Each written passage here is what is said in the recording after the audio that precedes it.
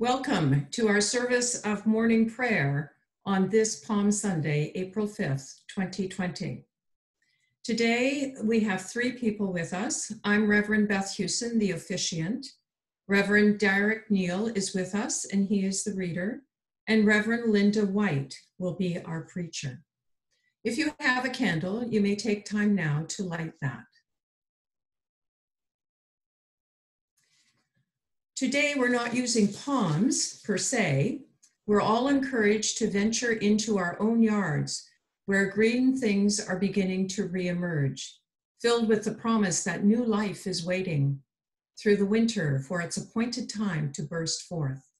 Cut whatever greenery is available to you from a tree or hedge, or even a few blades of new grass, if that is what is available to you.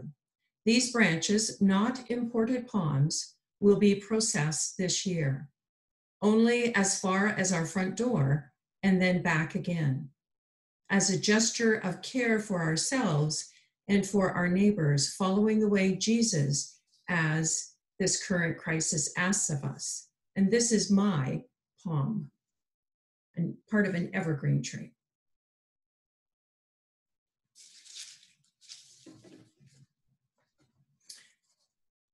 Let us confess our sins against God and our neighbor.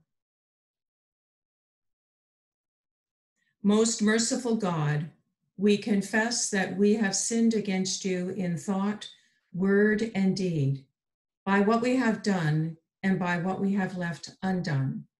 We have not loved you with our whole heart. We have not loved our neighbors as ourselves.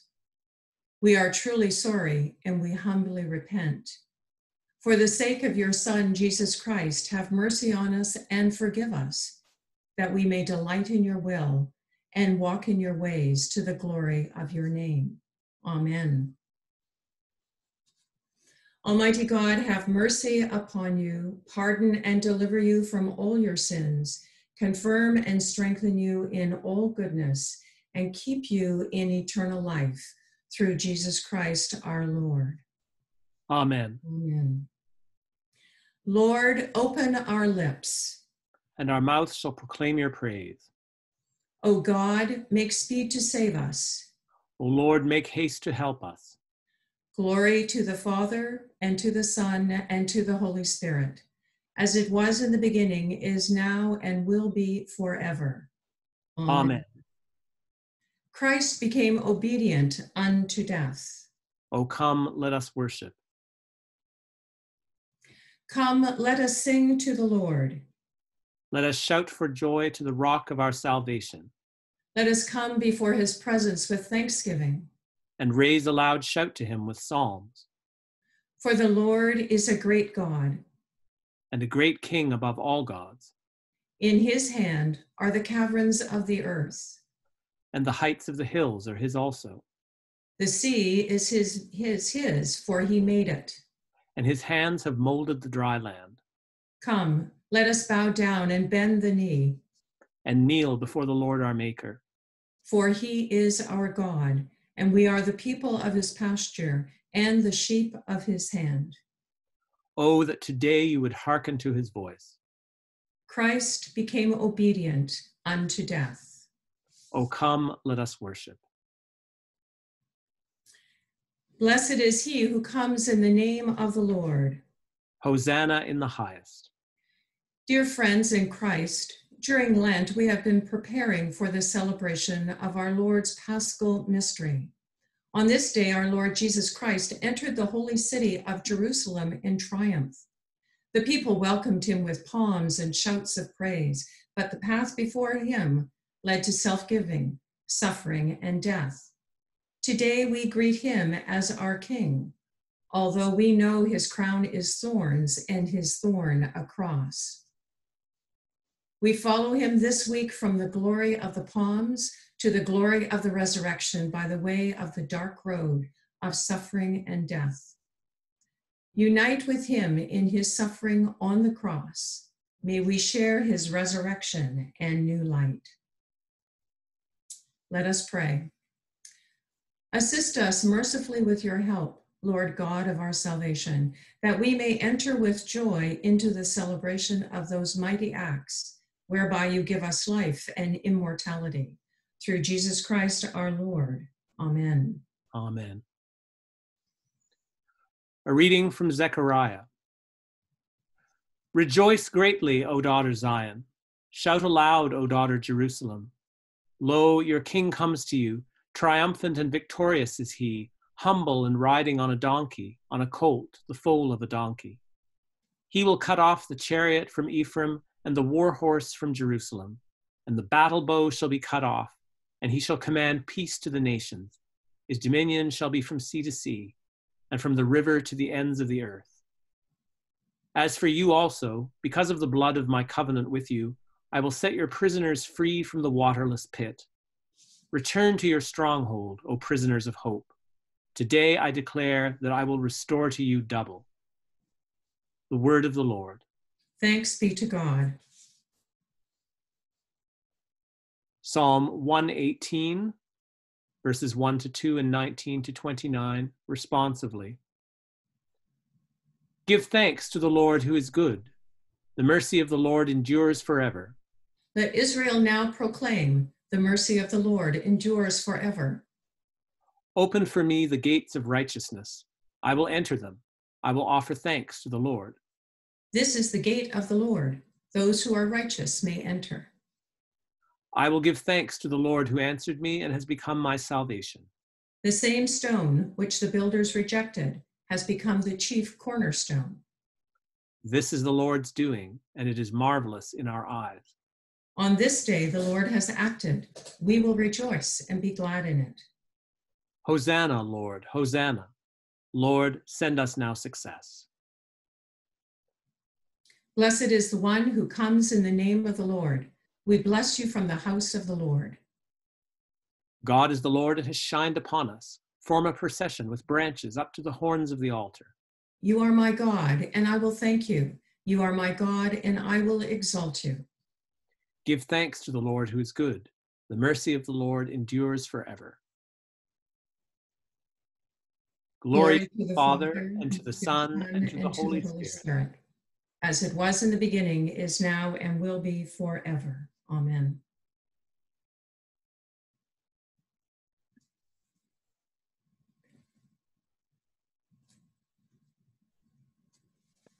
The Holy Gospel of our Lord Jesus Christ according to Matthew. Glory to you, Lord Jesus Christ. When they had come near Jerusalem and had reached Bethphage at the Mount of Olives, Jesus sent 2 disciples, saying to them, "Go into the village ahead of you, and immediately you will find a donkey tied and a colt with her. Untie them and bring them to me. If anyone says anything to you, just say this: 'The Lord needs them,' and immediately he will send them." This took place to fulfill what had been spoken through the prophet, saying, "Tell the daughter of Zion, look, your king is coming to you, humble and mounted on a donkey, and on a colt, the foal of a donkey." The disciples went and did as Jesus had directed them. They brought the donkey and the colt and put their cloaks on them, and he sat on them. A very large crowd spread their cloaks on the road, and others cut branches from the trees and spread them on the road. The crowds that went ahead of him and that followed were shouting, "Hosanna to the Son of David! Blessed is the one who comes in the name of the Lord! Hosanna in the highest heaven!" When he entered Jerusalem, the whole city was in a turmoil, asking, "Who is this?" The crowds were saying, "This is the prophet Jesus from Nazareth in Galilee." This is the gospel of Christ. Praise to you, Lord Jesus Christ. The Lord be with you. And also with you. Let us give thanks to the Lord our God. It is right to give our thanks and praise. It is right to praise you, Almighty God, for the acts of love by which you have redeemed us, through your Son, Jesus Christ our Lord. The Hebrews acclaimed Jesus as Messiah and King, with palm branches in their hands, crying, "Hosanna in the highest." May we also, carrying these emblems, Go forth to meet Christ and follow him in the way that leads to eternal life, who lives and reigns in glory with you and the Holy Spirit, now and forever. Amen. Amen.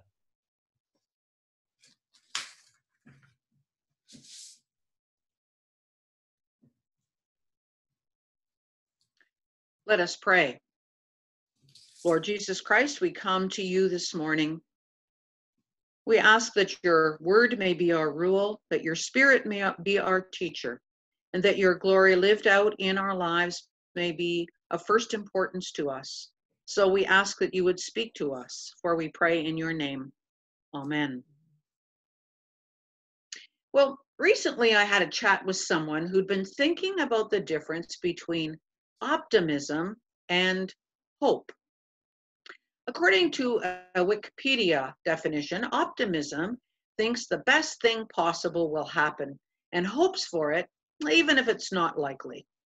It wants to set a day or time when things will get better.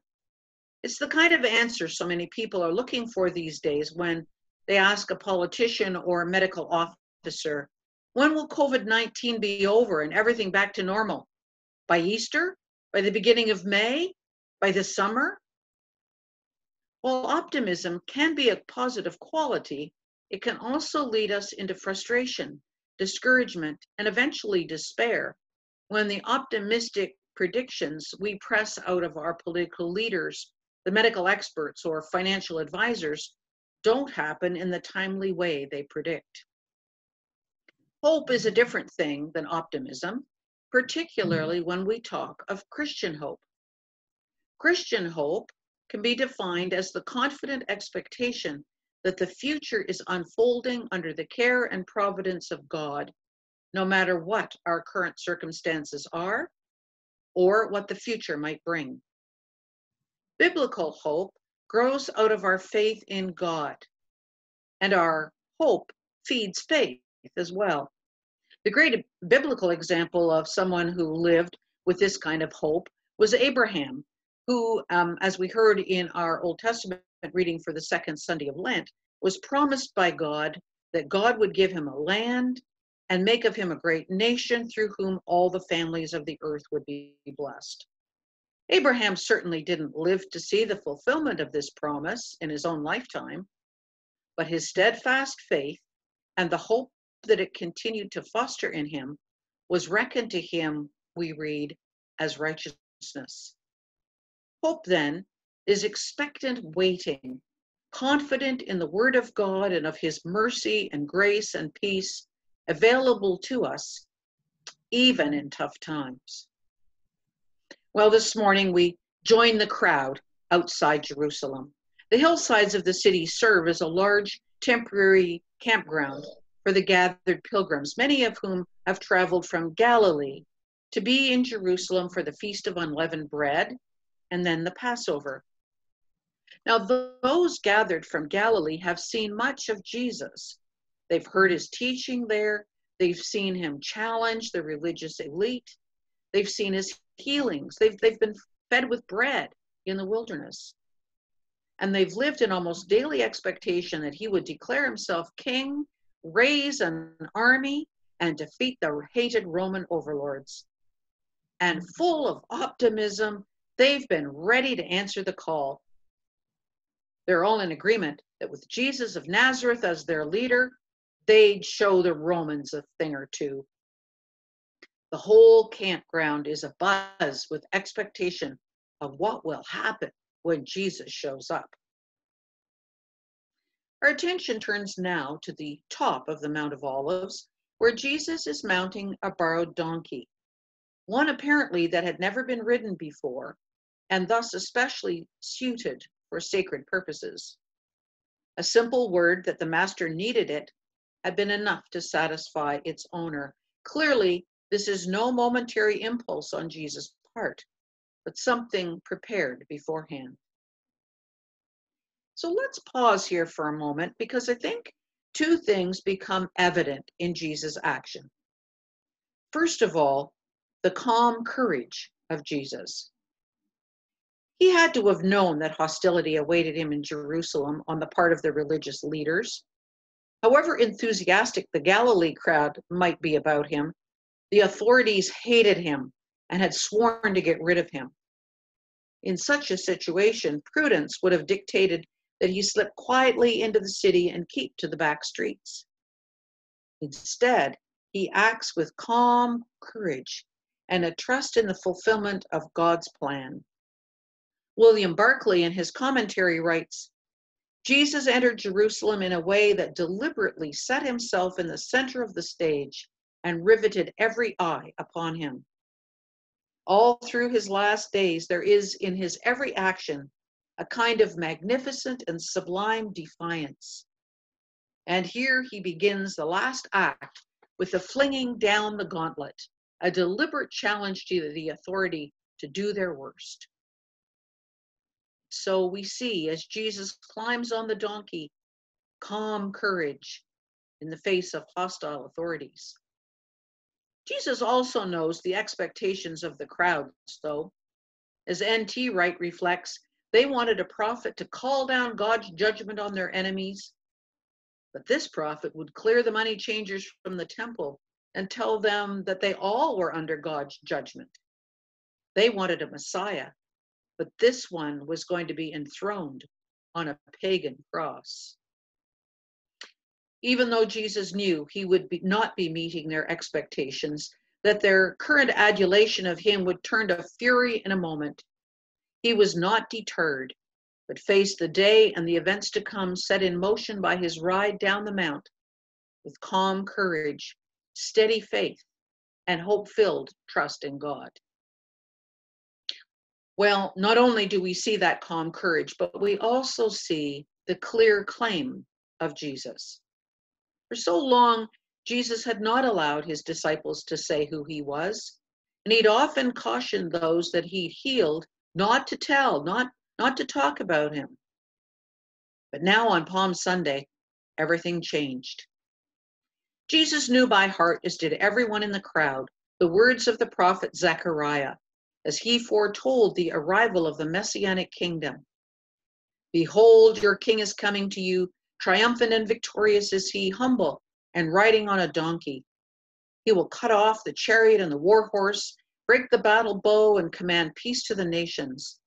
He will restore the kingdom of David from sea to sea and from the river to the ends of the earth. Jesus set about purposely to fulfill that prophecy, to make the clear claim of who he was, God's Messiah, despite the consequences that would come. Well, it's no wonder that the Galilee crowd went wild, full of optimism that the freedom of the nation was as good as done. They spread their cloaks and waved palm branches, just as they would for a victorious king and his army, returning home from battle, laden down with booty for all to share. And they shouted, "Hosanna to the Son of David." You know, for years I thought that Hosanna was just another praise word, like hallelujah. But it's not. Hallelujah is indeed an exclamation of praise. But the literal meaning of the word Hosanna in Hebrew is save now. In fact, the only other place in the whole of Scripture, Old and New Testament, that the word Hosanna is found, other than in the Palm Sunday accounts, is in our psalm for this morning, Psalm 118, where we read in verse 25, Hosanna, Lord, Hosanna, Lord, send us now success. And that's what the crowd is shouting to this Davidic Messiah. Here comes the Savior, save us, Lord, send us success now. And I think the emphasis is on now. None of us like it much when our optimistic predictions are dashed. The Passover pilgrims were no different. As the week went on and Jesus did not come through with a political revolution, the tide began to turn against him. When their optimism died, their shouts turned, as we know, from save us now to crucify him. From our post-Easter perspective, we now see and understand that Jesus was actually answering their Palm Sunday cries. It was indeed Jesus' purpose and intent to save his people, not from political oppression, but from something much deeper and more important. He came to save them and us from our sin, to pay the cost to restore our relationship with God. And so the road ahead led to self-giving, suffering, and death. His crown made of thorns and his throne a cross. The road ahead led to the abandonment of not only the cheering crowd, but his closest friends as well. And added to that, the spiritual anguish of separation from the Father that the bearing of the sin of the world would entail. But steadfast in faith and in hope, he rode that donkey right into Jerusalem. In light of all this, it seems to me that one of the hallmarks of us as Christians these days should be hope. Christian hope that is so much more than wishful optimism. Hope is a deep and confident expectation that we will get through the tough times with the help of the Lord. It doesn't mean what we might say if we were to say, I hope I don't get the virus, as we pop our lucky rabbit's foot into our pocket on the way to the grocery store. It's not the kind of boastful hope that says, oh, I'm a Christian and I've prayed, so it doesn't really matter what I do. God won't let me get the virus. That is foolish optimism. Christian hope is quite different. It's something that ironically can only be grown in us as we go through times of struggle. And there's no question that the global pandemic and all its social, community, business, and investment challenges, not to mention the many who are in a life and death battle with the illness, is indeed just that kind of time. This is the time that offers to us the opportunity to grow in our own personal Christian hope in a way and to a depth that isn't possible in more ordinary times. Do you remember what Paul wrote in his letter to the Romans that we heard a couple of weeks ago in the epistle reading? He encourages the church to rejoice in the hope of sharing in the glory of God. Not only that, he writes, but we boast in our sufferings, knowing that tribulation produces endurance, and endurance produces character, and character produces hope. And that hope does not disappoint us, because God's love has been poured into our hearts by the Holy Spirit who has been given to us. We are surely in a time of tribulations and difficulties, and we do not know when it will end. But we can be confident that in the midst of this, as the Holy Spirit is ministering to us the peace and love of God, we are becoming more and more, well, as N.T. Wright recently reflected, small shrines where the presence and healing love of God can dwell. This is a time when we can expect our Christian character will grow and deepen, helping us to be steadfast in hope that out of this will emerge, and here's N.T. Wright again, out of this will emerge new possibilities, new acts of kindness, new scientific understanding, new hope. May we be confident. May we be steadfast in prayer, in love, in service, and in commitment as the Lord is with us through this time. I close now with the benediction of Paul found in Romans 15:13. Now may the God of hope fill you with all joy and peace in believing, that you may abound in hope by the power of the Holy Spirit. Amen.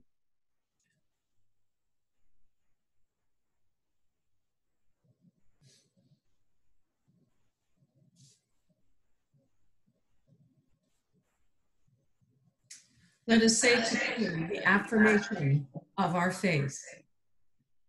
Hear, O Israel, the Lord our God, the Lord is one. Love the Lord your God with all your heart, with all your soul, with all your mind, and with all your strength. This is the first and great commandment. The second is like it. Love your neighbors as yourself. There is no commandment greater than these.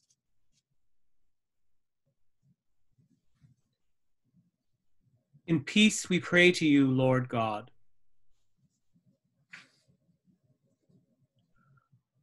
For all people in their daily life and work. For our families, friends, and neighbors, and for all those who are alone. For this community, our country, and the world. For all who work for justice, freedom, and peace.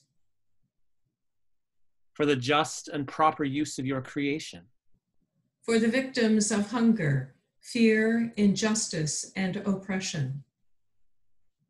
For all who are in danger, sorrow, or any kind of trouble. For those who minister to the sick, the friendless, and the needy. For the peace and unity of the Church of God. For all who proclaim the gospel, and all who seek the truth. For Anne, our Archbishop, and for all bishops and other ministers. For all who serve God in the world. For our own needs and those of others.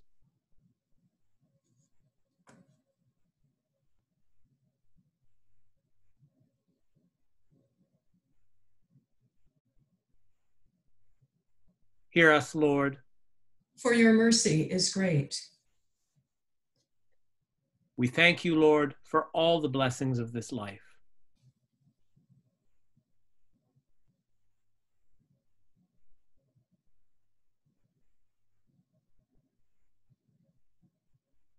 We will exalt you, O God, and praise your name forever and ever.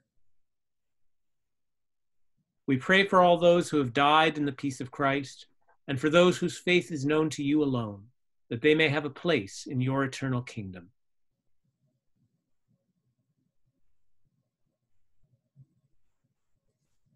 Lord, let your loving kindness be upon them. Who put their trust in you.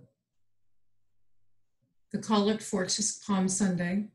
Holy and immortal God, as we enter into this Holy Week, turn our hearts to Jerusalem, so that united with Christ and all the faithful, we may enter the city not made with hands, your promised realm of justice and peace, eternal from age to age. Amen. Amen. Gathering our prayers now together and praises into one, let us pray as our Savior has taught us. Our Father in heaven, hallowed be your name. Your kingdom come. Your will be done on earth as in heaven. Give us today our daily bread. Forgive us our sins as we forgive those who sin against us. Save us from the time of trial and deliver us from evil. For the kingdom, the power, and the glory are yours, now and forever. Amen. Amen. Let us bless the Lord. Thanks be to God. May the God of hope fill us with all joy and peace in believing through the power of the Holy Spirit. Amen.